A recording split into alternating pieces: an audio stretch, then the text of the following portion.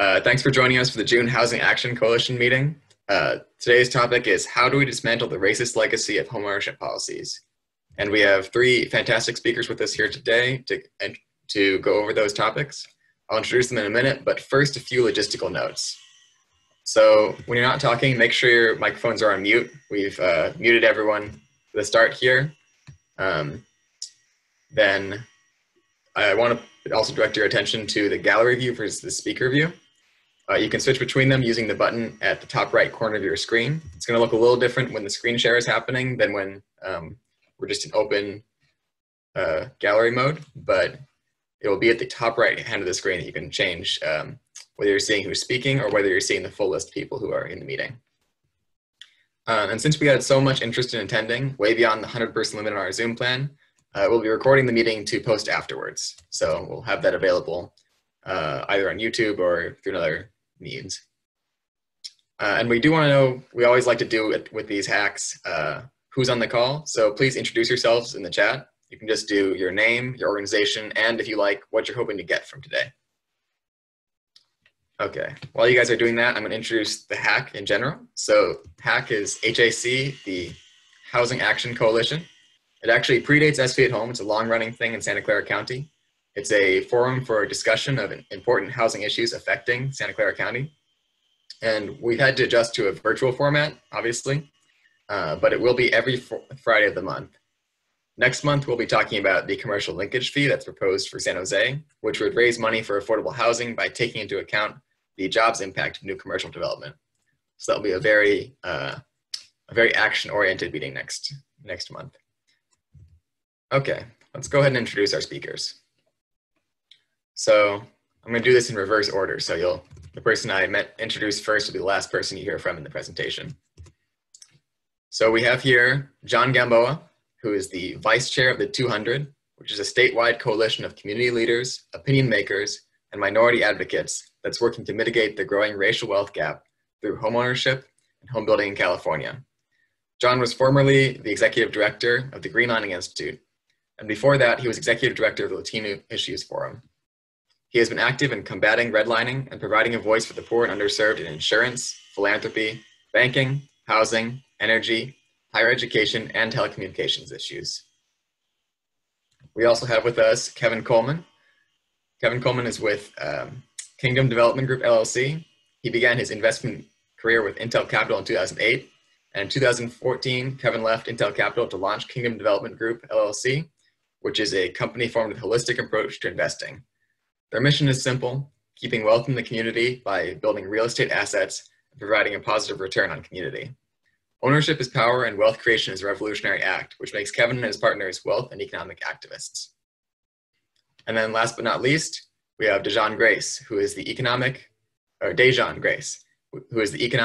Fellow at the Greenlining Institute, a policy, research, organizing, and leadership institute that's working for racial and economic justice. At Greenlining, Dejan works with financial institutions to provide communities of color with access to capital, avenues to homeownership, and to promote both leadership and supplier diversity. He has dedicated his life to searching for a solution to the shared economic and spiritual struggle of Black and Brown communities, a solution that will allow for a collective shift of focus away from basic survival towards a household that thrives. And I'm Mitch Mankin from SV at Home. I'll be your host today. But for now, I'll be stepping out of the way to allow Dejan to begin the presentation. Dejan?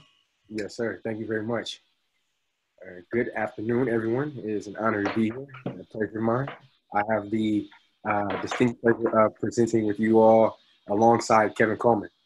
Quick introduction again, my name is Dejan Grace. As mentioned, I'm the Economic Equity Fellow at Greenlining Institute, where collectively we work to reduce the racial wealth gap, and we envision a world where race is no longer a barrier to economic prosperity. I'm going to pass to Kevin to quickly introduce himself. Kevin Coleman, managing partner. Once again, we are wealth and economic activists. We believe that our social change is the growth of wealth within the African-American community and marginalized community at large. Okay, next slide, please, Mitch. For the agenda, we're going to make sure that we answer these three questions, essentially. How did we get here? The role in which systemic racism set the precedent for the disparities we see today. How these systemic racism persists in home ownership today, and what can we do about it? Next slide, please. Perfect. Thank you. So first, we're going to provide a little context for everybody, starting with the 246 years of slavery. Now, I am trusting that everyone here is at least somewhat familiar with slavery, so I won't spend too much time here. Let me just close this. I won't spend too much time here. However, for this conversation, we will focus on the year 1865. This is the year slavery was abolished with the Emancipation Proclamation by Abraham Lincoln. Subsequently, he gave a direct order for former slaves to receive interest in soil. He promised each 40 acres land that was previously financed for plantation owners. Now, thus is birthed the phrase 40 acres and a mule that I'm sure some of you have heard. This resulted in General William T. Sherman signing the field order. Thank you. Signing the field order 15 of March 1865. Now you see that mark there because prior to one full harvest season actually passing, Andrew Johnson, the picture of the man to the left, and Abraham's successor confiscated the land that was distributed as a result of this field order. Why was this important? Because this is the first time in American history that Black people had a chance to own anything. And with this opportunity, the Black community was so prosperous that they were reported to have made a century's worth of progress in just 1 year. In just 1 year. So let me just really emphasize that in 1 year, a deficit of 100 years was erased. Now, not only did this confiscation of our land cease all substantive growth within the Black community, but it also set the tone of the relationship between the Black community and the systemic denial of wealth building. We were promised land, we were promised restitution, and now we're stripped of us. So this was the start of what transpired over the course of history. The first act of systemic denial to the American dream and economic warfare to the Black community. Next slide, please. Next, we'll take a look at the next 103 years. But we're only going to highlight two significant initiatives. First is the Homestead Act. From 1868 to 1934, the federal government gave away 270 million acres in 160-acre tracts, which was nearly 10% of all the land in the nation. And this land was given to more than 1.5 million white families, native born and foreign. Now, according to one historian, some 46 million American adults today, which is nearly 20% of all American adults, are descendants of those homesteaders. This is important because subsequently we have the FDR's New Deal, which is where the red line picture comes in. We're talking about the New Deal because segregation in the administration's housing programs followed a pattern that was established by the New Deal's construction, employment, and job agencies. For example, in 1933, the Tennessee Valley Authority, TVA, was created to bring jobs and economic growth to a particularly struggling region. It developed a model village with 500 comfortable homes that were leased to employees and construction workers. However, it was only available to the white workers because African Americans did not fit the program. Instead, African Americans were forced to stay in barracks some distance away. Now, this model of denial happened not just in Tennessee, but also close to home in cities like Richmond, Modesto, East Palo Alto. Housing available by the hundreds were denied to African Americans for reasons outside of policy and even logic. Now, immediately following this, in 1934, FDR created the Federal Housing Administration, which insured bank mortgages that covered 80% of purchase prices. They also had terms of 20 years and were fully amortized because no one could afford buying homes outside of the affluent communities. Essentially, FDR committed to building the white middle class. And to determine eligibility for this insurance, the FHA conducted their own appraisal of property to ensure low risk of defaulting. Now, unfortunately, this meant if you were Black, you were outlined, right? You were artificially excluded because the FHA's appraisal standards included a whiteness only requirement. Therefore, racial segregation became an official requirement of the federal mortgage insurance programs. Developers were only approved for financing upon a condition that they denied housing specifically to Black people. And to accommodate this request, red line maps were created. The example is here to the right. Neighborhoods were basically color-coded based on their degree of Blackness and racial composition. The more Black families in a given neighborhood, the closer to red your neighborhood received on this color map. Now, if you received a red, trust me, you didn't want to have that. It was an F. It was like an F in any class, right? The association of this red, of the redness of your neighborhood, meant that you were determined high risk, right? Which meant that essentially, because you were high risk, you were associated or automatically given ridiculously high interest rates, horrific terms, a denial of equity, and disinvestment in your neighborhoods. So from the years of 1934, right, the creation of FHA, through 1962, the FHA financed more than $120 billion in new housing, and 98% of that went to white Americans, while less than 2% went to African Americans and communities of color. The matter of fact, ladies and gentlemen, is that throughout the mid-20th century, government housing projects frequently defined the racial character of neighborhoods that endured for many years afterwards, including areas within the East Bay and South Bay. Next slide, please. Now, for this next point, I'm going to transition to Kevin. So let's set the stage. We're in 1968. You have a generation, which for me was my grandparents' generation. They have endured unimaginable challenges. And in the year of 1968, there was a great civil unrest that had taken over the whole nation, kind of similar to what we're experiencing right now. And that civil unrest was not just in the East Coast or the West Coast, but it was the whole nation. In every major city, there was an uprising. And out of that, there was a National Advisory Commission on Civil Disorder that was created, better known as the Kerner Commission. So the Kerner Commission's whole role was to examine and try to understand why was this nation going through so much civil unrest in the African American communities. And the report called out, which was sent at the time to President Johnson, the report called out that what the culprit was white racism, which was leading to pervasive discrimination in employment, education, and housing. So once again, I'll set the stage again. We just experienced 246 years and another 103 years. And now there's civil unrest in a generation that is saying enough is enough. We have endured, we have believed, we have fought wars on behalf of this nation. We have sold blood, sweat, and tears, and unrest is taking over the nation. Very similar to what we're experiencing right now. And what came up out of the Kerner's Commission were two important, with along of other important acts that were passed, which was the 1968 Fair Housing Act and the Civil Rights Act. Those two acts were in direct response to the Kerner's Commission looking at and trying to understand why was there so much civil unrest in this nation. But let's set the context, because I think when these policies were created, we have a belief that policy can legislate the heart. And though these policies were created in 1968, they were not able to address the heart matter. But before we can even address this policy being created, let's play a game. And let's put this all into context. I think for all of us on the phone call or on the Zoom call have at one point in time in our life has sat down to play the game of Monopoly.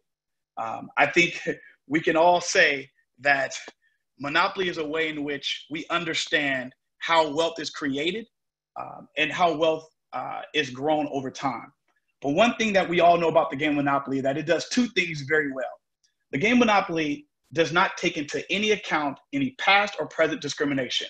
Instead, when we play the game of Monopoly, every player begins the game with an equal amount of money and are treated identical by banks, businesses, and the court of law.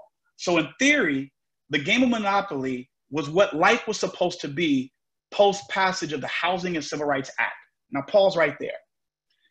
When these policies were created, essentially it was creating a utopian society where race and the attributes of race would no longer be factored in how banks lended and how homes were bought and sold and how we as Americans were able to move from community to within community, from not just how we live, but how we're educated, how we're employed, and how we're compensated for the same amount of work. It was the ideal utopian society, but I want to play a different kind of game. I want to play Monopoly based on the historical facts of our nation. So let's say, for instance, we start the game Monopoly. So before the game begins, all players are lined up. We have every player lined up, ready to play the game. However, one player is able to go around the board 246 times, accumulating property, adding apartments, adding hotels, collecting income. Because we forget, you go around go, you collect 200, that 200 is then reinvested into buying apartments, homes, and eventually hotels. What is the game about? It is about building wealth. So for 246 years, this wealth was accumulated at an astronomical rate. I mean, we've all played Monopoly. Can you imagine someone going 246 around the board and then you all of a sudden getting ready to play? Here's what we also have to remember during this time and period of our nation's history. Andrew Carnegie, one of the great industrialists, said 90% of millionaires are created through real estate. So think about it. If the formation, the building of our country, post the building of our country and our economy through chattel slavery, that real estate was the path to continue to build wealth, and one player had the ability to go around 246 times, it's not the same game just because policy has been created that another player is able to actually play the game in the same way. But let's also remember what Dejan laid out. After 246 years, another player is now able to join the board. However, for 103 years, that player can only buy in one section. So if you guys remember the game of Monopoly, as soon as you passed board, there was what we would call the low income area. It was the impoverished area. It was a place in which property was cheap. And the reality of it is that the wealth grew very minimum compared to other parts around the board. So you can imagine for 103 years, you were able to only buy in one section of the board. But it's not just buying only in one section of the board, because that would have kind of been great. Because at that point, you can build up hotels, you can create your own kind of, culture or community. But not only were you only able to buy in one section, you had very limited access to bank financing. And more importantly, when you passed go, there wasn't the same equal pay given out. So for another 103 years playing the game of Monopoly, wealth was created, wealth was grown. But if we want to be honest with ourselves, and we play the game Monopoly and we use the history of the America, the context of our wealth creation is not accurately seen through the correct lens. We were able to grow wealth despite opposition that we considered to be inhumane or unfathomable, particularly for our generation and all the access that we now have. Well, that was my grandmother's generation. And by the time my parents graduated high school, the great utopia and the great ideals that this nation had always spoken from the formation, that generation fought to hold our nation accountable. And what they got to experience was the passing of the Housing Act and the Civil Rights Act. That's my parents' generation. But what we don't talk about is that wealth that was created from the grandparent generation, how that wealth is passed to our parent generation and eventually to our generation. Inheritance is a key wealth creator for this nation. And just because policy is passed, policy does not legislate the heart. So we have to be very mindful that the discriminatory practices that were experienced in the 20th century created a situation where wealth was taken from these communities before it even had the opportunity to grow. And this is where we want to pause and stop at. Because I think there's this idealism that we had, and particularly from our parents' generation in 1968, that with the passing of these legislation, that overnight this nation had changed. And the reality of it is that though policy had changed, there were still discriminatory practices that had existed. Because just because laws are created, there are humans behind these laws. There are humans that are either implementing, standing on them, or disregarding them. And so I want to transition to our next point, which is how did we get to where we are today? And if I just take my lifetime, we went through the Great Recession. The Great Recession, what we saw, particularly in the African American community, we saw the wealth decline in our community at an astronomical rate. Because why? When the reports came out, what was discovered was that predatory lending had run rampant in the African American community. You had the generation who endured everything that Dejan laid out, which is my grandparent generation. They fought, they crawled, they scratched. When they had no ability to go to get bank financing, they lend amongst each other. Home ownership was at the highest rate for that generation. There was a time in San Francisco where the highest rate of home ownership was in the Bayview Hunters Point district, because that generation understood the power of ownership. That generation understood that even if they were denied access to bank financing or even government financing, which is FHA loans, they figured out a system to loan money to each other in order to buy property, because they knew if they can own their property, they were able to control their destiny of not only their family, but their community. But now they've gotten older. They're now in their 80s and latter part of their years. And they're being approached by predatory lenders who understand that they don't really have a lot of access to income. So the greatest income they have is access to their equity. These loans were so predatory that we saw a decimation in the African American community post-Great Recession. That is where we stand today. Let alone, we could talk through the epidemic, the biological warfare, the war on drugs, and all those impacts that were had or experienced in the African American community. So when we talk about the game of Monopoly, we have to look through a realistic lens. Like, the lens we have to look through is that we didn't get here in a silo, and we didn't get here based on some history that was 500 years ago. That history was passed down generation through generation, and laws were enacted that supported state-sanctioned economic warfare in the African American community, and more importantly, in marginalized and people of color communities. These were experiences not just for our community, but as well as brown community, as well as our Asian community, as well as there were laws enacted that even women had a challenge in terms of being able to get financing to buy properties. They had to have a husband to go in with them. So these experiences were wholesale experienced by a lot of people in our community. Now, how do we address this? Because I think what's most important is we have a very clear understanding of how we got here. But more importantly is, how do we get to a solution space? Well, before we can talk about solution, let's just talk about where we're at right now as a nation.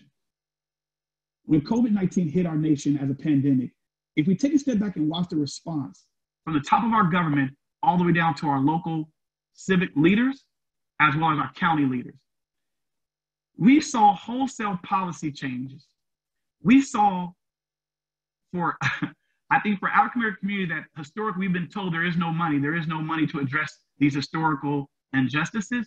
We saw overnight trillions created that supported small businesses, that supported small owners, that supported home ownership. We saw state laws being placed that protected renters, that protected owners. We saw the government shore up small businesses in lending. So for us, the solution is not anything that is foreign to us. We know how to solve pandemic and epidemics. We know how to solve economic warfare as well. We have seen it historically in the rebuilding of our communities. We have seen it not just locally, but we've seen it nationally. We have seen the restoration of many devastated communities. So I think we have to first start with some reality. It's not a lack of opportunity in restoring our community. It's purely a lack of will. The will is not there. And until the will is there, we will always be stumped. We will always be regarding solutions. But in terms of practical solution, there are two things that we can do that would quickly address home ownership in the African American community, and more at large, the marginalized communities. The first is this: we have to look at access to capital. If we experienced in the 1950s and 60s quality capital, traditional banks leave up out of marginalized communities, African American communities wholesale, and what was replaced was predatory lending. These are your payday, your check cashings. The reality is, if you look at communities of color and you ask where their local banks are, most of the time they're having to leave out their community and drive to another community in order to get quality capital.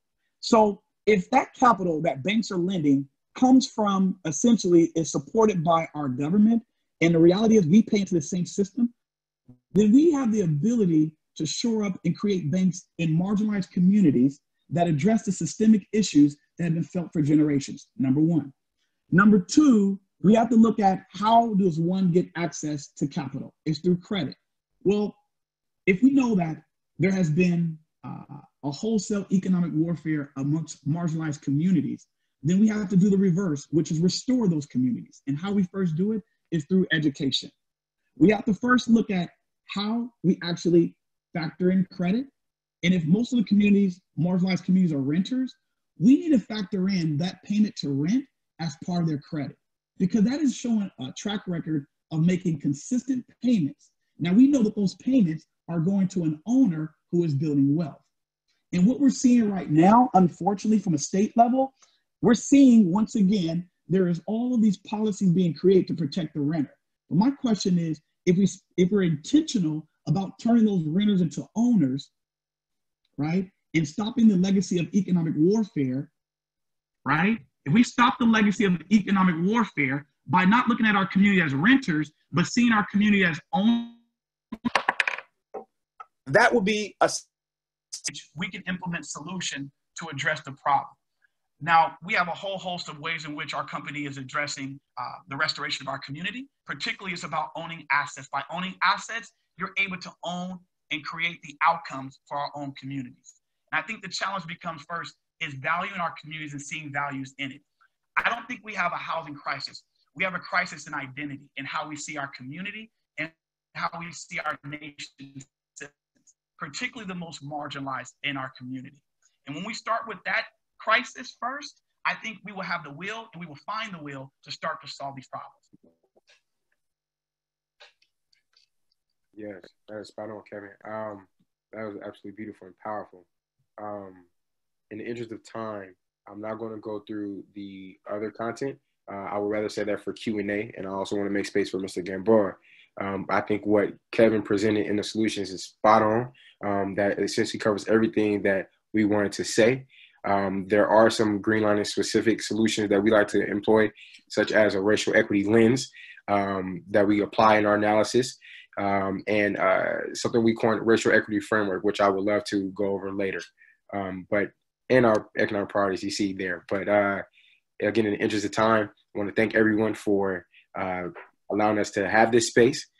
Kevin, again, that was absolutely powerful, man. I enjoyed it. I love that. Yeah, we want to wrap it up. Can you go to the next slide, please? Yes. So, yeah, we're just going to put our contact information right there. We're going to pass it back to Mitch and, yeah, to conclude our presentation. Yeah. And next, we're going to be hearing from John Gamboa from the Greenlining Institute, or a foreman of the Greenlining Institute, now at the 200, I bet. John, can you unmute yourself? There we go. You are unmuted. Oh, I can't do it. Is that better? Yes. Okay. Everybody going to be sorry that you unmuted me. But anyway, thank you. Anyway, Mitch, thank you and the SCV for putting this event on. I don't think there's a more important issue today than the issue of poverty in the nation. And I think the poverty in the nation has been a result of the lack of home ownership and redlining for all these years. And that has created a 16 times lower wealth for communities of color than for whites on it. I think a lot of what's happening out in the streets is a result of that redlining. Anyway, give you a little bit of background on CCB, the organization I belong to. It was the housing portion, the 200, was started by a group of, we call ourselves veteran community activists, but really known as old. Started by Cruz Reynoso, who former Supreme Court Justice, and Herman Gallegos, founder of National Council La Raza, and on many, many boards, bank boards and community boards. George Dean, the founder of California Urban Leagues, and Bruce Kwan, an activist in the Asian community, and many others on it. We got together to address the issue of wealth on it. We were so dismayed to see that all of the work we had been doing in the years kind of did not produce much on it. The wealth gap was growing rather than decreasing on it. And we came to the conclusion that that gap was because of the lack of home ownership. homeownership created the great white middle class in this country. In fact, it was the countries across the world looked at the United States and says, wow, what a great country and wealthy country. And it came because we had such a great, big, white middle class on it. Anyway, the main goal of CCB was to address that wealth gap through increasing home ownership on it. So this subject matter today fits perfectly. It could almost be called the goal of CCB. So we came to this, we wanted to say, how do we go about addressing this thing, this wealth gap on it, and increase home ownership? And we came to 3 steps on it. We said, first, we have to uncover the steps or the racist policies that are inhibiting home ownership in California today on it. Second, we had to see what we could do to eliminate and address those racist policies that were inhibiting home ownership. And third, try to promote new legislation and new policies that promote home ownership for all on it. Our first step, we revealed, by the way, most of the stuff that we had found created quite a bit of turmoil in the community on it, especially our addressing the policies of the climate change on it. One of the things we found was part of the climate change was disproportionately affecting communities of color on it. One of the first and major inhibitors to home ownership in California was the misuse of CEQA and the loopholes in CEQA. The 2 loopholes were, one, that anybody could file a lawsuit and to stop a housing development anonymously. So the plaintiff would never know who's suing you. It's probably one of the few times that you can't find out who's suing you. It's almost like putting a KK hood over a person when you don't know who's behind it. The other thing is, in the CEQA, is you can file lawsuit after lawsuit after lawsuit. We found places where home developments were sued 8 times on it, where the developer finally gave up and says, I can't keep doing this. The cost of all these lawsuits was increasing so much that it made it impossible for a developer to do that on it. That was one. The other inhibitor has been the failure of the housing element law. It has not been followed by local governments. Local governments are required every other year to provide a plan to meet the housing needs of their community. But there is no teeth to enforce that. So they do the plan, send it into Sacramento, and it's so good, and then they avoid doing that on it. The other thing we found was the high cost of liability insurance for building condos. We did a cursory review of nonprofit developers and asking why of your building, 90 to 95% of the building, you're building rentals. We need rentals on it, but why aren't you building any homes for sale? And the one issue that came up was the high cost of construction defect liability for condos, much different than it is for renters, easier for renters to do on it. The other major thing we found was the restrictive fees that raise the cost for granted housing units, called ADUs now on it. That was inhibiting so many people from being able to build and add housing next to their home on it for anyone. That just didn't make sense on it. Anyway, those were the major inhibiting factors on it. So what we have done to try to address them and to change them and get rid of them is we filed lawsuits against CARB, California Air Resources Board, for discrimination against minorities because they were raising the costs that minorities and others that were the high cost of building homes of $40,000 to $400,000 more for each home on it. It didn't make sense on it, and it was falling disproportionately on new home buyers on it. Second thing we did was we filed lawsuits to close, we filed legislation to close the CEQA loopholes that I mentioned. We filed 3 of them and we lost all 3 of them on it. We also tried to educate our community on these factors that were inhibiting the building of housing and home ownership on it. So what we did was we had conferences all across the state, and we asked community leaders to join us in this fight, and we actually have now 1,032 people working with us on doing that. Second part of what we are doing is we're trying to educate college students. This is a really important issue because the lack of home ownership is not only affecting today communities of color, but it is affecting millennials and college students tremendously. This is a population, by the way, that's going to carry the burden of supporting seniors like me, but we're not investing in their ability to be able to pay for the growing senior population on it, because they are not getting the same ability to buy a home and build the wealth that will help them cover the burden on it. Their ability to get a home is nil compared to the parents on it. So this home ownership is the lack of home ownership is affecting so many more people on it. I'll end there and then leave us some time for questions and answers. Great, thank you so much, John. So we're next going to move into the discussion and Q&A portion of this. So I just want to give a few sort of ground rules and housekeeping. So since we have so many people on the line, we're going to have to take the questions through the chat. So feel free to write your questions there. And if you want to submit a question anonymously, you can send it directly to me. You'll see an option there to either send to everyone or send to a specific person.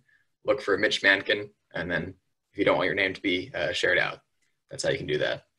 And just a reminder to let's keep the discussion respectful. Let's avoid fragility. When we're hearing someone else's narrative, sometimes people can get antsy wanting to hear their own story, but let's be patient because we're all here to learn and expand our perspectives from hearing from our speakers today who are experts and well-versed in the fields of racial equity and homeownership. All right, so feel free to start putting questions in the chat box. We'll have 2 of us who are sorting through the questions, then we'll ask questions of our speakers. All right, first off, we have from Lucas Ramirez. What concrete actions can local governments take to dismantle systemic racism? Particularly related to land use and housing. I can address that a little bit. Local governments can build houses that require them to build the homes. Sorry, John, we lost you for a second there. Okay. Did you want me to repeat that? Yes, please. Okay. Well, I think one of the things local governments can do is to comply with the housing element laws that requires them to build housing for all the population in their areas.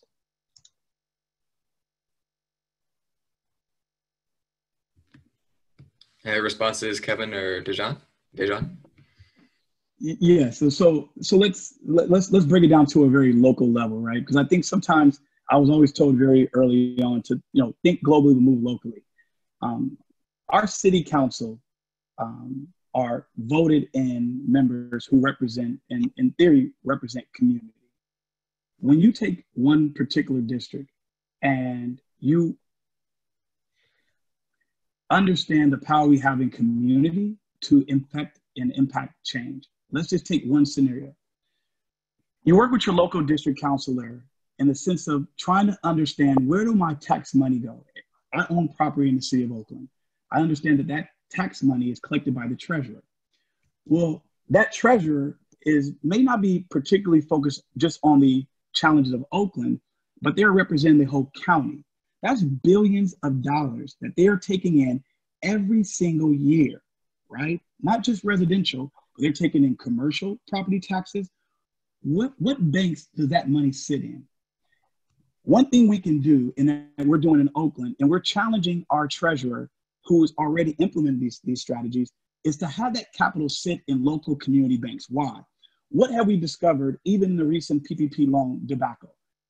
Wells Fargo came out very early on and said all the money had already been given up. And what was discovered, they had given up to some of their most choice clients, which are usually the clients who probably don't need the loans. Well, community banks should be more supported than you're seeing these Chase, Wells Fargo, B of A banks, right? If I take a community locally chartered bank that has a direct mission to increasing prosperity in their local community, our treasury dollars, which the community is putting in via property taxes, should sit in these community banks. Because why?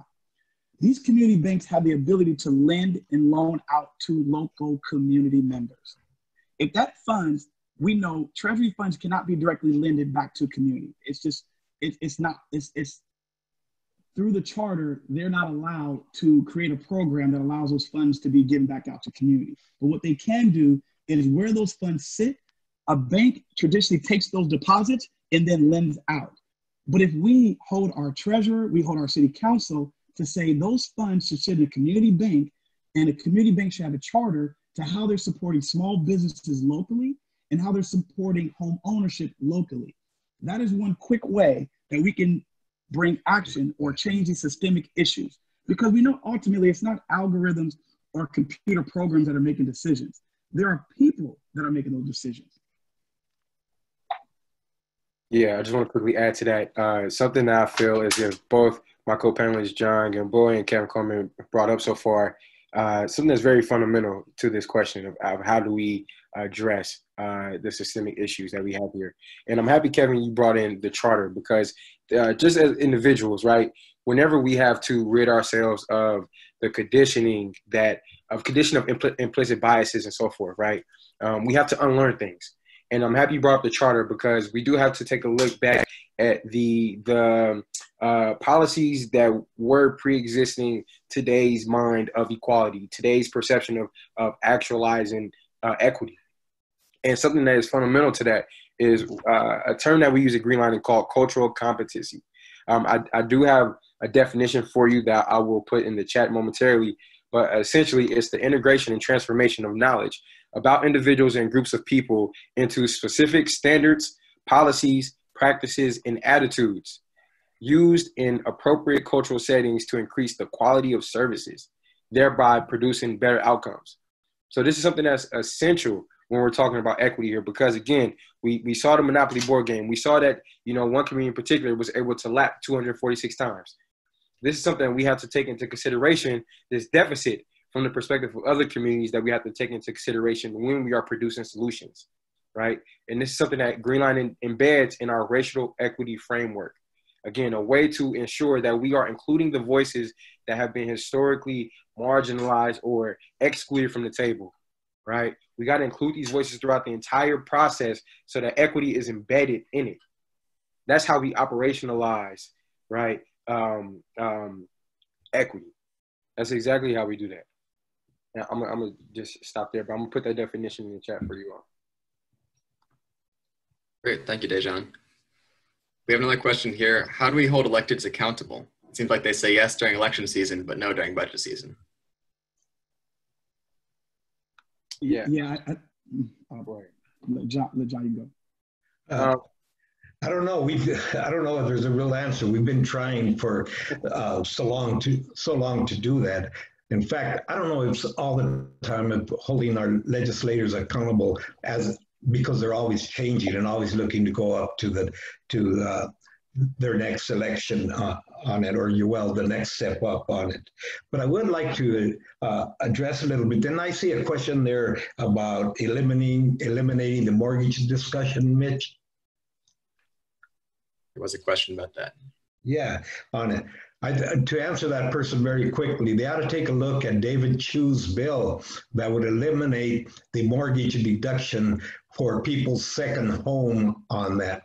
And if they're interested, we've also had Hannah, one of our people in our office, has written an excellent study on how we are today. The government is subsidizing homeowners already and richer homeowners rather than helping people get into homes lower income people. It's an excellent study she did. And if they're interested, they let our office know and we'll send them a copy. And I want to, I think in terms of what John stated, is that what we're seeing across this nation, and particularly a lot of dismantling that is happening in real time, right?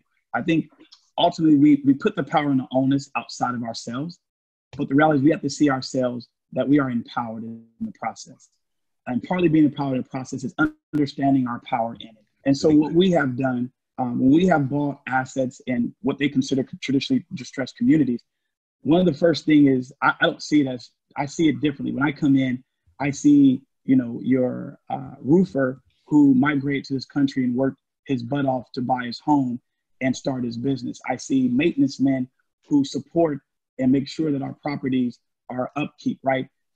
For me, those are the empowerment part of our community. I don't see our elected official as any more powerful than the people who live in the community. And partly that requires us, and this pandemic, I think, has created the perfect storm, because all the distraction that normally keeps us from actually focusing on the solution or being part of the solution have been removed. So we have to first be present, right? I don't believe the onus is just on city council. I believe the onus is on us as a community, right? So we look at coalition building, partly it begins with educating, right? And so, when we come together, for example, in the Sobrani Park community, we bought a property, and one of the things that we did, we started implementing our own solutions. And one of it was, how can we create subsidy that then gets sold or invested back into the kid who live in the property? And some of the responsibility we put on the family is that they're required to go to a board meeting once a month, right? They're required to not only go to the meeting, whether it's one parent or both the parents, but one of the parents is required to go and be part of the process, right? And then there's community associations that have been in existence for decades. I think what people outside community do not recognize is community has been fighting for these changes forever in the day. I just think that we have not highlighted it, or we have not supported community in these efforts. So I think where we have, a great opportunity now in this time period is that there's a great awakening first that's happening, right? If you don't value a community, you're not going to see the need to actually support that community. And I think for a lot of period of time, when nonprofit developers come in, they're checking the box because all they see these communities as low-income communities. And I see these communities as prosperous, people who desire the same things for their children as in the communities I live in, right? Where there's healthy schools and there's healthy aspirations for the children. I don't see a lack in that in the properties that we're developing and the properties we own. They want the same things. So first, it starts with us in a position where we have influence. And that influence is where we work in the banking community. It's us challenging how we lend, how we educate. It's us challenging even the space that we work in, right? Because ultimately everyone has a role in this process, right? And I always say this to be the case, and this is what we've experienced. Particularly in communities, marginalized community, you will see forever and a day, hey, that school is the Martin Luther King School or the Rosa Parks School. But where you start to see resistance is what Dejan was bringing in, is when we actually request to participate in the wealth creation in the building of the school, that's where it becomes one of a whoa, slow down. We have no problem naming the school after your freedom fighters, but when the conversation becomes to wealth creation and how we actually build wealth, that is where the brakes get put. So we have to first look at this challenge as a continuation of our civil rights and move it into a wealth rights, an economic rights. We have all of us collectively, all marginalized communities have participated in the system by the paying of taxes. So we should also participate in the wealth creation that is occurring.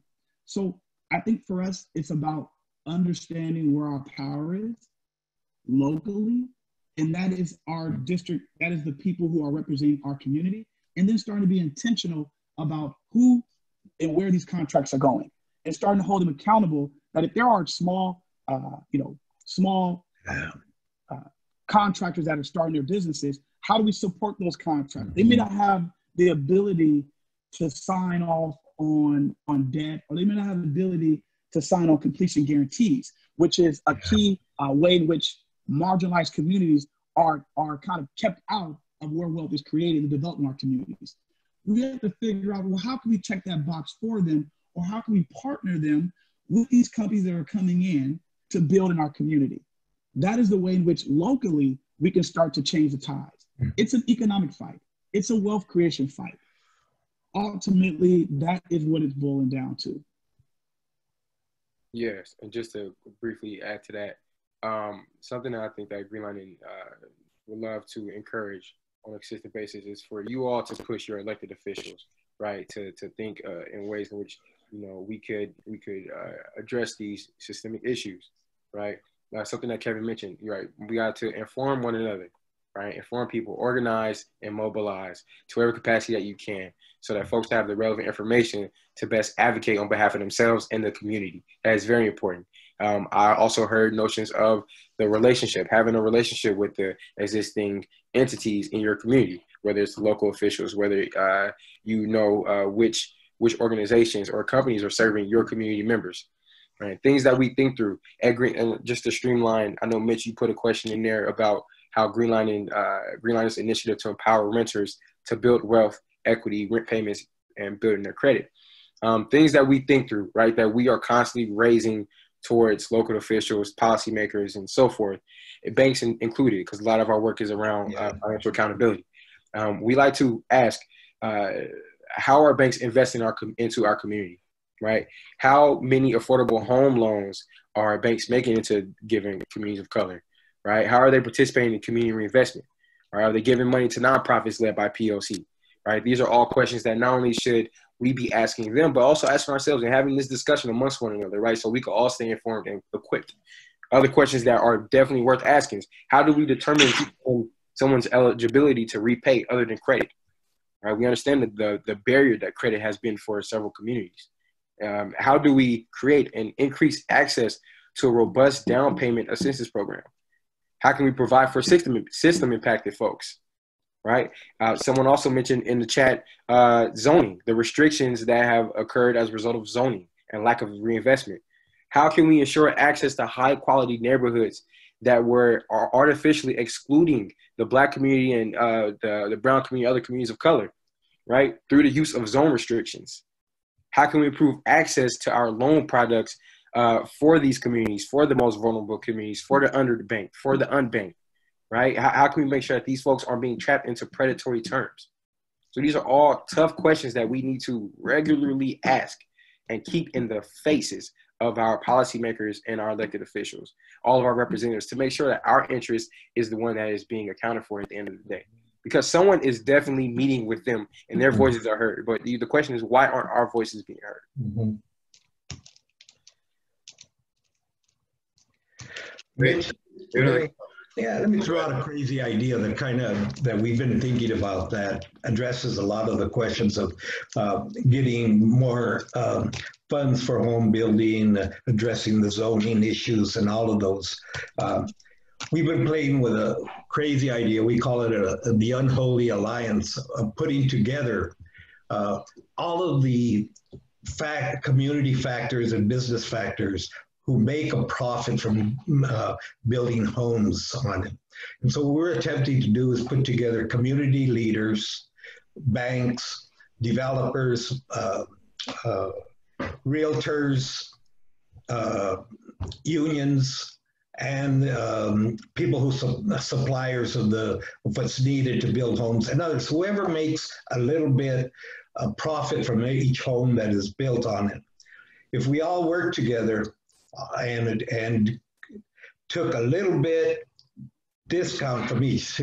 Let's say, for instance, the realtor says, for these homes we're building out of this plot of money that is brought up, the realtor says, I will take 5.5% interest on each home I sell instead of the normal 6%. If the bank says, I will take 0.5% interest less on the money I provide to the developer to build the homes, and the person who buys a home, they take a little less.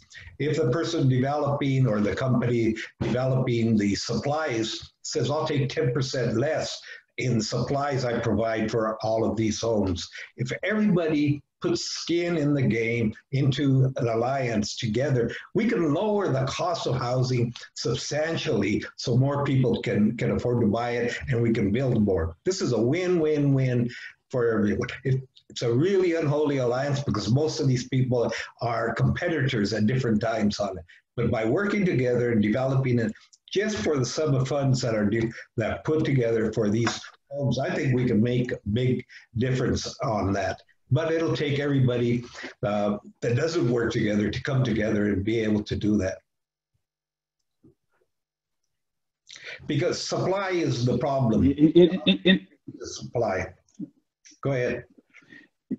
And I think it goes back to will, right? I think, you know, particularly Silicon Valley is the innovational capital of the world. But yet and still, we are dealing with an inequality that does not take a PhD to solve, right? It just takes the will, as John laid out, that collectively we all rise as a nation. Right. And if we have a heart to seek equitable outcomes, and we don't see the game as a zero-sum game where basically, in order for me to win, you must lose, I think we have to start thinking communal. And I believe as a nation, we're moving there. We look at our economy, the Ubers, the Airbnb. It's a shift to saying, how do what I own can benefit my larger community, right? And I think we're moving from the zero-sum game that has, I think, guided a lot of the decision-making, because you got to remember, the same intentionality it takes to think of return on investing, if we put that same intentionality to say, how does my investment impact community? And I'm just as intentional, we can think through quickly how to improve communities all across this nation. So it goes back to will, right? And this is a part where we can't legislate the heart, but I believe everyone that has joined in this call, it doesn't take a whole army to change a nation. Mm-hmm. You know, we have seen historically how we mythologize these people, but we always have to remember these men and women were simply human, and they had the same things working inside them as in us. And so it just takes having the will and doing what we can. And so to John's point, we have to also look at who has a seat at the table. I'm not talking about private land, because private land can be done whatever privately needs to be done. But most of our development is being done on public-owned land. And most of our developments in our community requires community participation in order to change variance. So it requires community to voice opinion or opposition. And a lot of times when developers come in, they understand they're coming into communities that have been dealing with epidemics and pandemics one generation after the other. So a lot of times they're coming to communities in survival mode, working 3 and 4 jobs just to keep a roof over their head. To be realistic, to add in another layer, to be able to go to a commissioner's meeting, listening to a developer talk about development, it's hard to understand how that impacts their life until it impacts their life. And that's the problem too, is that we're in a survival mode. And it's almost like as long as we're kept in a survival mode, the will is not created in order to actually show up in these spaces. So we have to, amongst our own community, figure out how can we get out survival mode to understand that we have to be present in these spaces. Because if we're not in these spaces, what ends up happening, these developers come in, they find community nonprofits run by people of color. They give them maybe, $10,000 and tell them to put on a t-shirt and take a photo out. They look at, I'm part of community. But the reality is they're doing $1 billion development in their community that in the next 5 years, their community would no longer be their community. So I think that is where we have to start at, is that we have to first show up in these spaces, but also understand that who has a seat in the decision-making need to represent community. These nonprofits that are coming up saying they're solving this inequality, look at their board. My thing is this, if our communities not only survived, but thrived through epidemics, pandemics for generations, why are they not at the seat at the table thinking through solutions? That to me is interesting, that the problem was created and then the people who create problems now saying they have a solution. I think we have to look at this holistically. And that is why we do the work we do. It is a holistic approach. It takes like-minded individuals, like on this call, it takes a collective of all of us who truly have a heart for equitable outcomes, who truly believe in the nation's ideals. When you look up 1866, it called out very early on that this is a nation of equality. And at the end of the day, that is a spirit. If you have a spirit of equality, you need to have a seat at the table. That's not a color, that's a spirit, period. That's not man, that's not woman, that's not black, that's not white, that's not Latino, that's not Asian. That is a spirit. And that's a human spirit that knows no bound. That's not an American spirit, because that spirit can be found in South America, that spirit can be found in Africa, that spirit can be found in Europe, that spirit can be found in Asia Pacific. It is purely a spirit. And my thing is this: if you do not have a heart for equitable outcomes, you should not be making decisions that impact community, period. Period. Thank you, Kevin. Powerful words. So we're about at time here. We're a couple minutes over, actually. But since we have so much to discuss, if people are able to stick around on the line and talk a little longer, we'll do that. We'll go for a few minutes more. But since I know some folks have to sign off, I'm just going to do the closing stuff right now. First off, I just wanted to give a giant thank you to our panelists. Absolutely amazing presentations. We're very lucky to have you here with us today, sharing what you've just shared today. We will have a recording available of this event, so that people will be able to come back and revisit. And for those who weren't able to make it into the call, since we have this 100 limit on our Zoom account, you will have a way to access that. So just look out for an email from SV at Home.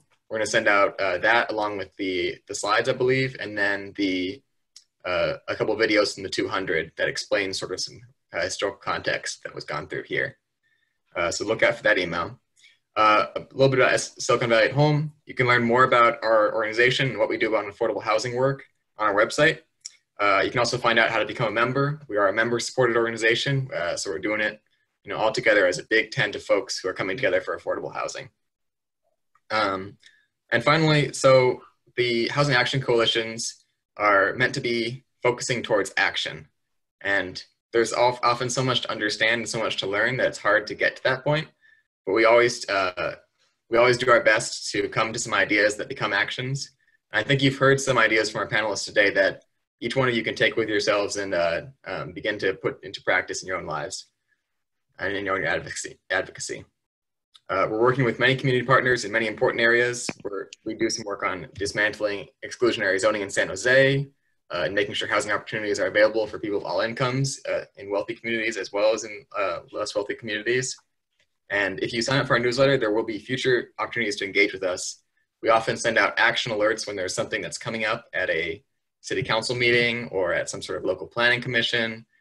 When something's going on around affordable housing in the area and there's an opportunity to engage, we got your back. We'll let you know, because that's what we're here to do. So with that, let's go on to our next question. This is a question we got a little bit ago. Let me pull it up again. We got a question about a suggestion from the book, The Color of Law.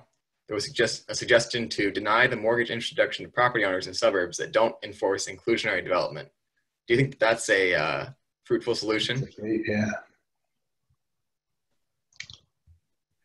Yeah, very forceful. I don't know how we'd ever be able to get that legislation done, but it's a wonderful solution.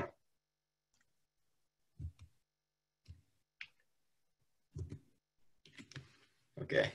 We have another question here that's, what strategies are there to address neighborhood NIMBY voices when new developments are planned and needed?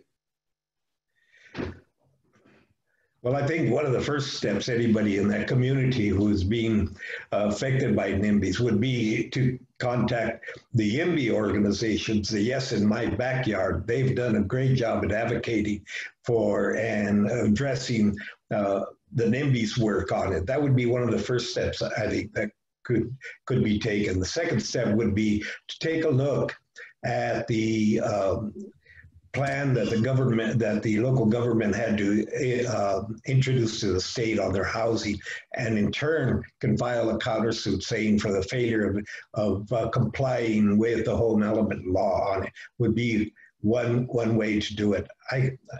Right now off the top of my head, I can't think of another. So I'm sorry, my phone was on mute regarding the color of law, question. I've got a question about how to stay connected with the speakers. I wanted to ask if you guys are able to share your contact information if you're comfortable in the chat. People can maybe follow up afterwards if they have to leave or something. So just wanted to put that in there, and then I'll let you continue going. Yeah, I'll put my contact information in, but I'm sorry, I was on mute regarding the color law. The color law book, when I read it, what's interesting, and I don't want to spoil it, but it begins here in the Bay Area. And I don't know, I've lived a long life. I've read a lot of books. To me, it was the most powerful, succinct analysis of historical documents.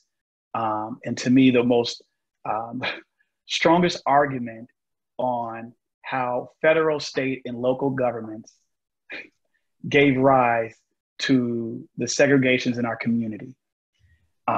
It's powerful. So I just recommend, if you have not had a chance to read Richard's book, The Cover Law, it's phenomenal. And it starts in our backyard. I mean, it starts literally in my grandparents' generation. My grandparents came from the South, moved to Oakland. They lived in the projects until those laws were changed, where they were able to kind of move freely afterward. So it hit home, but I think it hits home for all of us, because ultimately, whether we were complicit or implicit, the reality of it is, because of the lack of knowledge, we perish, right? Division is created. And I think we have more in common than we have in differences, right? So I think the color law, what it does is it allows for us to do a historical analysis. So that suggestion he had in the book, we have to tie it back to, these were state-sanctioned economic warfare. So if it was a state-sanctioned economic warfare, the state has a role in how they are restoring these injustices. And I think a lot of times we see it historically, like that happened, 500 years ago. No one was in their lifetime. Well, I can touch my grandmother. My grandmother lived through it. My grandmother can touch people. Her parents got the experience in that spatial proclamation. So I never saw it as this, far off thing. I was always able to understand I can touch history. I can call up history every single day, though she's up in her 90s now. So I first start by saying, that strategy he implemented, we have to think at that level, right? When I talked about where our property tax dollars sit, what banks they sit in, and how we hold these banks accountable, because I'm not asking private people to do things with their own personal money. I'm saying the money that we put into the system, how does that money then support and restore and grow and prosper all communities? So we have to start at the local level. We have to start connecting the dots. We have to look at how land is being distributed, public owned land. Because if I'm paying taxes, I have a part of ownership in that public land. And I always believe that for a lot of our development, there's been a lot of great gains being made, right? But I think for a lot of it, we check the most minimum box. We check whatever the minimum requirement is, that is the box we check. And I believe that we have the power to really reimagine and innovate, just like we're innovating this communication tools that we're using right now, right? We're now able to see each other. We're now able to hold Zoom calls. Mm-hmm. If we take that same innovation to the development space, we would see the same advancement. And I think Scott Wiener is doing a hell of a job at the state level addressing these not in my backyard resistance to growth and development. I think it's disingenuous. I understand there has to be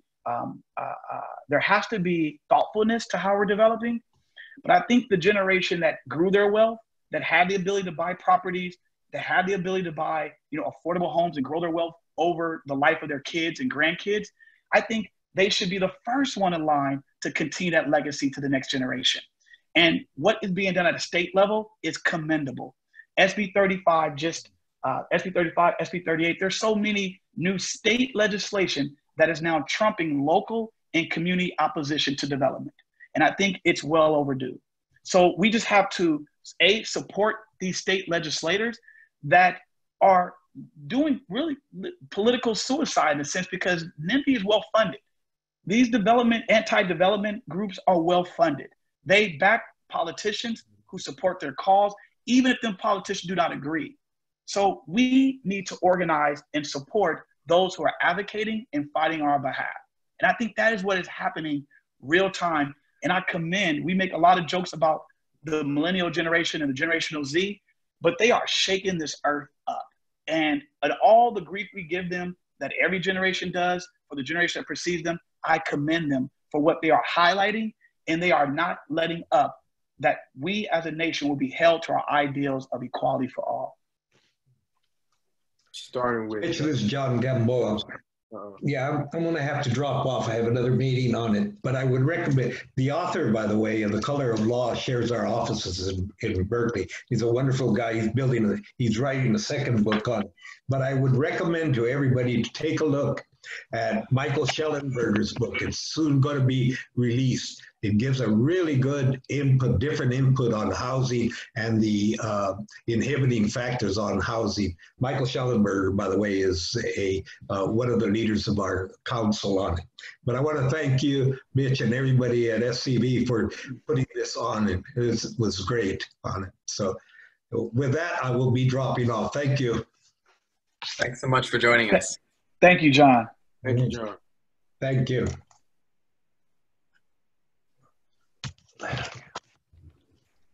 Okay, we have a couple more questions here if people are game to continue talking. Well, let me scroll back up to it here. Here's a question. How do we get additional funding sources available for affordable homeownership in particular? This is not the focus of many funding sources locally at the state level.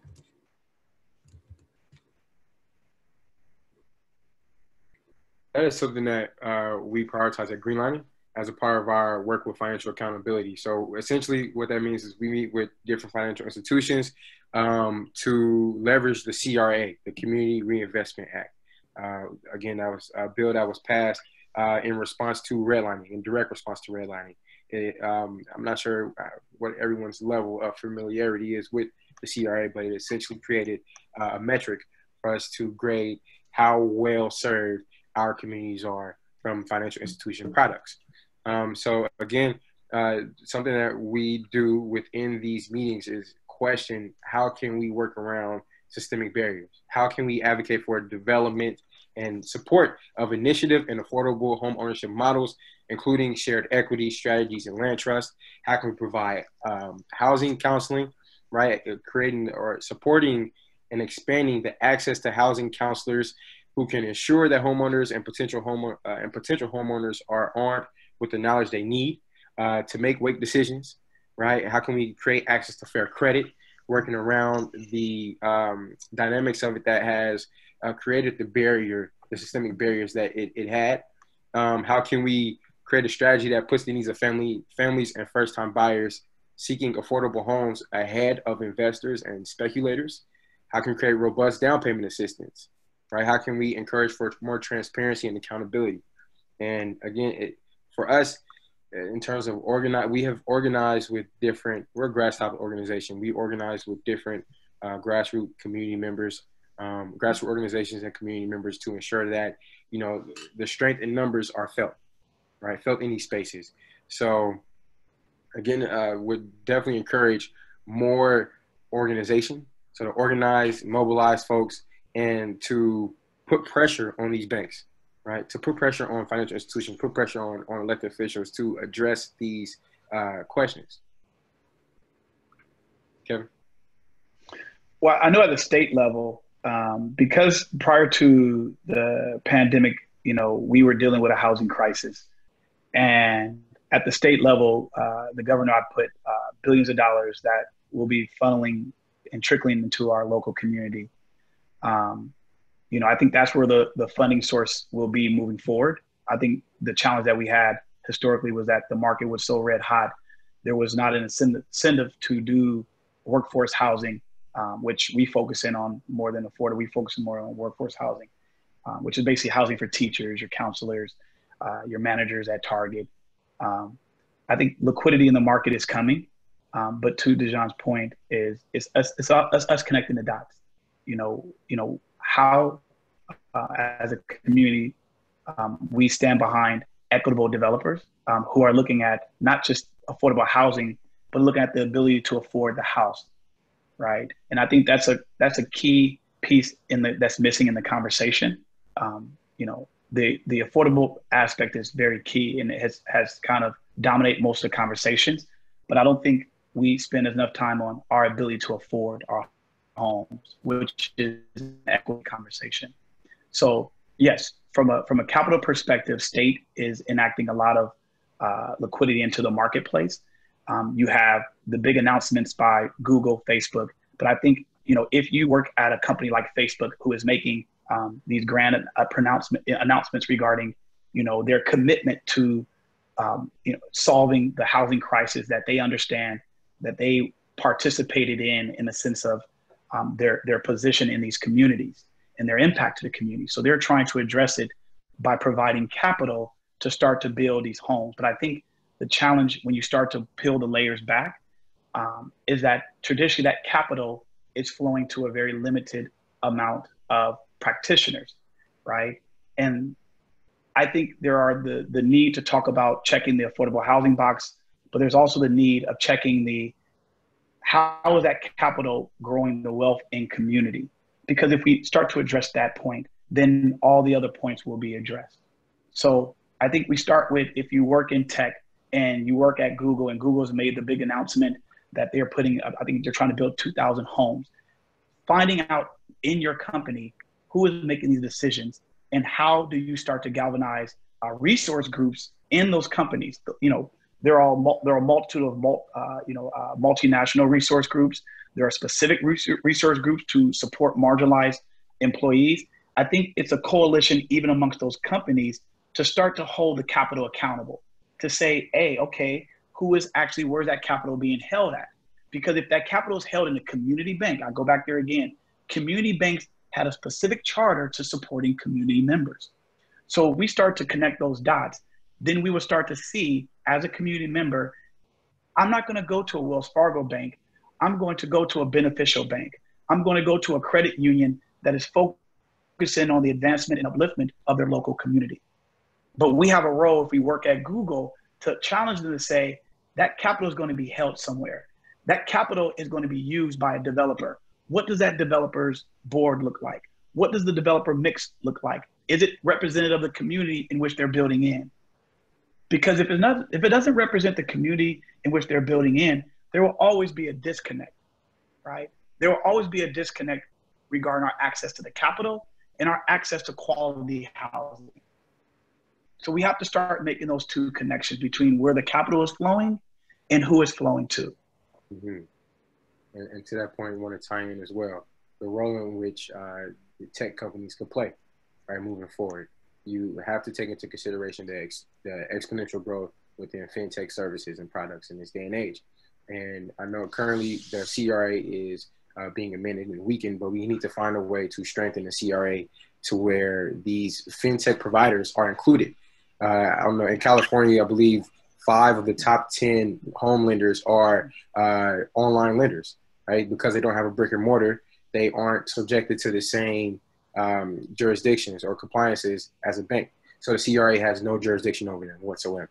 But we need to find a way to bring these players to the table, because there's a whole host of money that would easily fund a lot of the initiatives that we need within our community. So I just want to also highlight that. Great. I think let's do one more question and we'll have some closing statements and we'll wrap up, just in the interest of time. So there's a question here from Ray about how do we balance new construction with the impacts it can have on creating gentrification? Repeat that.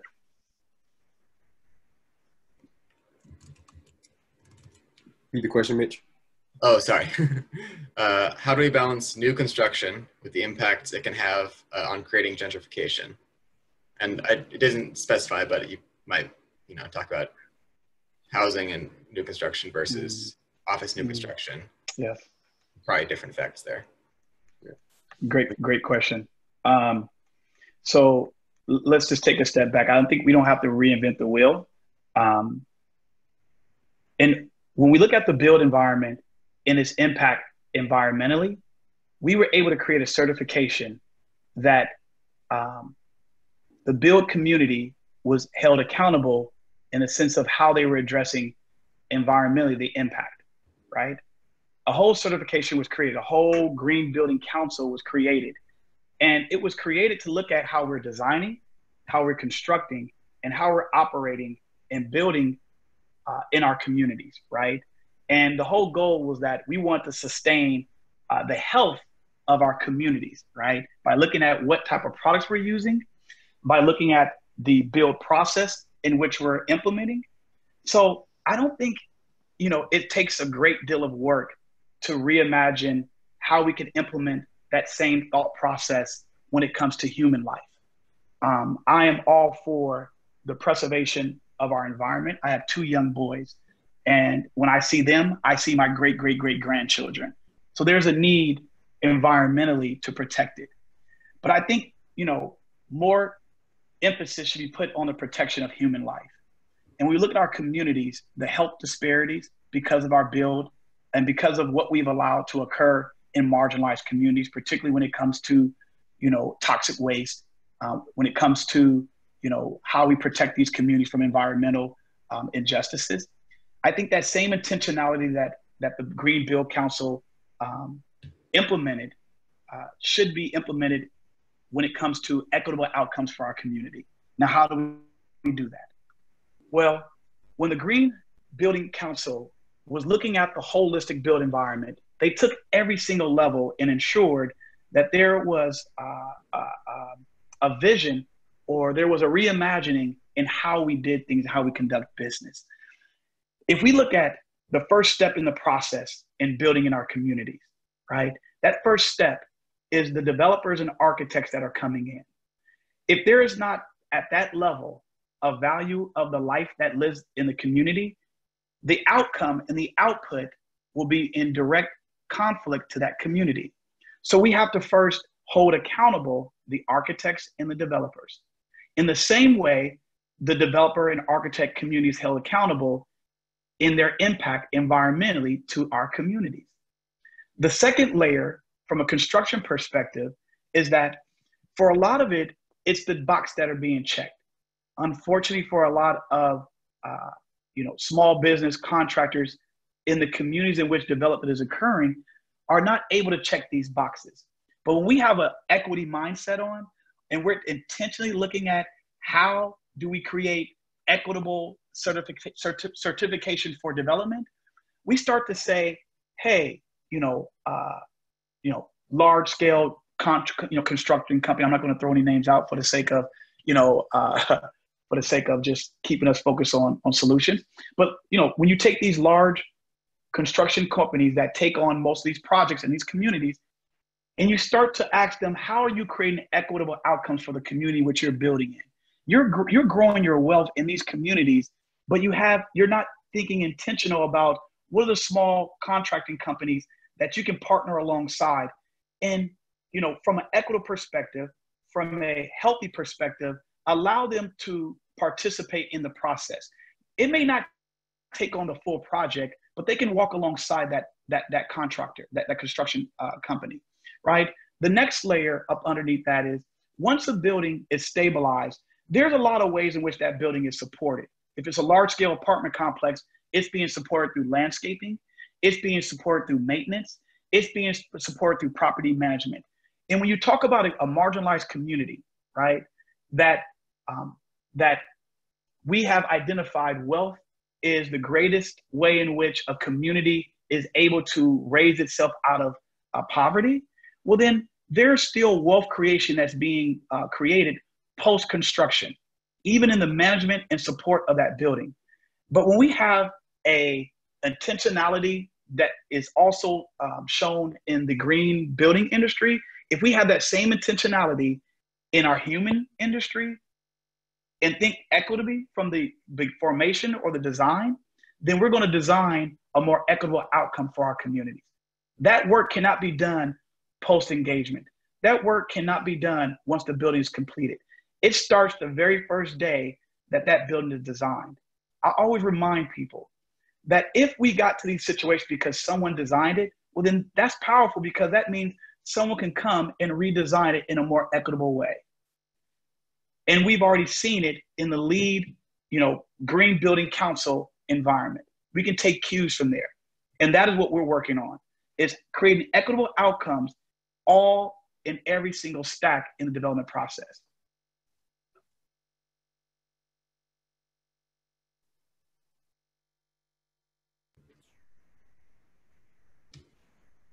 Great. Dejan, did you have something to speak on that before we go to the closing remarks and action? All right. So I guess I just want to give you, Kevin and Dejan, just the opportunity to, if you have a closing thought, or if you have a way people can stay plugged in after this meeting, to share that now. You said to the left, Kevin, you are muted. Yes. So I'll put in the chat, but I can be reached at kevin.coleman@kingdom61.com. I'll put in the chat, so it'll be there. And also, when Mitch sends a presentation out, you'll have my email contact information. I look forward to talking and connecting and building. I believe that it takes a community. One of our tagline is that it takes a village to raise a village. I think this is not the responsibility upon one party. I think collectively as all Americans, this is the work that we collectively have to do together.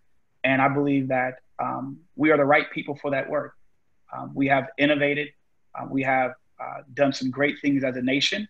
And I think this is just our next step in that process. So for me, I look forward to, like with John, I didn't know that the Color of Law author was right in the Bay Area. I literally would be reaching out to John, trying to set up to go meet him, because that book changed my life in the sense of being able to really understand, how things were created. So I look forward to reaching out. I thank you guys. I want to first say, let me just say this. Thank you to the Silicon Valley Home Initiative, this foundation. I want to first commend you guys. It's tough having tough conversations. Yes. But I think once we move that to the side and realize ultimately we are all in this together, ultimately, like I tell a lot of counselors and commissioners, you might not have been alive or in the seat 50 years ago when a lot of these policies were implemented. But we are now the elders that we were looking for as children. We are now the very people that we had hoped would come. It is now on us, and it is now our time. So I thank you for allowing us. And I thank everyone who took the time to join this conversation. Stay on. And I look forward to building with you. I look forward to hearing your story. I look forward to hearing what you are doing to solve it, because I think no one has all the answers. We are all just believing it's a calling and just believing that we have something great to give back to our communities. I'll be brief. Yeah, we have 30 seconds left. Dejan, do you have a last thing to say? I just also want to commend you all for holding this space, right? And thank you for everyone who attended and participated, because it is a difficult conversation that for years we have decided to ignore or avoid, right? So the fact that we all understand moving forward that it takes all of us, right, to work through this and to bring forth the future and the reality that we want, it's life-changing, and we are making history right now. So I just commend you all for continuing to uplift equality, right, and justice, righteousness. There you go. Oh, and I look forward to connecting with everyone. My information will also be passed out, in circulation of the slides. So thank you. Great. Thanks so much to both of you. Thanks to Dejan. Thanks to Kevin. Thanks for all of our participants for being with us today. You can check out Silicon Valley at Home on our website, siliconvalleyathome.org. You can check out Kingdom Development. You can check out the Greenlining Institute. All very important organizations to check out. We're very happy to have you with us today, and we're going to end the meeting now. Thank you.